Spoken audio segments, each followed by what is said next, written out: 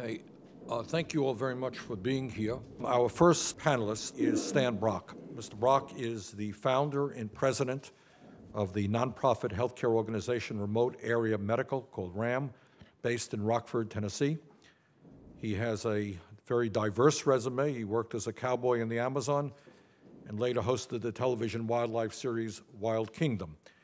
After organizing volunteers to deliver medical care in remote villages around the world, he saw the great need here in the United States and founded RAM, which has held over 700 free healthcare expeditions since 1985. Mr. Brock, thank you for your work, and thank you for being here this morning. Thank you, Mr. Chairman, and distinguished members of the committee. Welcome to America, number 37 in the World Health Organization's country rankings. I'm the voice for more than 500,000 patients that Remote Area Medical, RAM, has treated free of charge in 723 mobile medical clinics during the last 28 years. I know what it's like to be poor and without help. I am one voice of the millions of people who are not a part of our healthcare system. They've been left behind and forgotten, and I speak for them today. I came from a place where there was no doctor, living with the Wapishana Indians in the upper Amazon.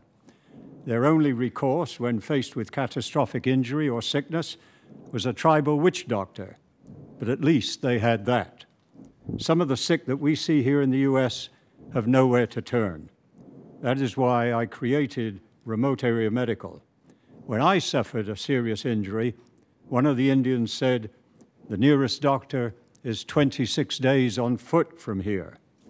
I felt then what so many in our nation feel today when they need a doctor and cannot get care. For millions of Americans, they might as well be 26 days on foot from the nearest doctor. In this 1936 picture of a Depression-era mother in California, is it any more revealing than this 2012 picture of 1,000 Americans holding up their hands, appealing for health care before daybreak at a RAM-free medical event in Bristol, Tennessee? Where have we gone wrong in the last 76 years that separates these two iconic images?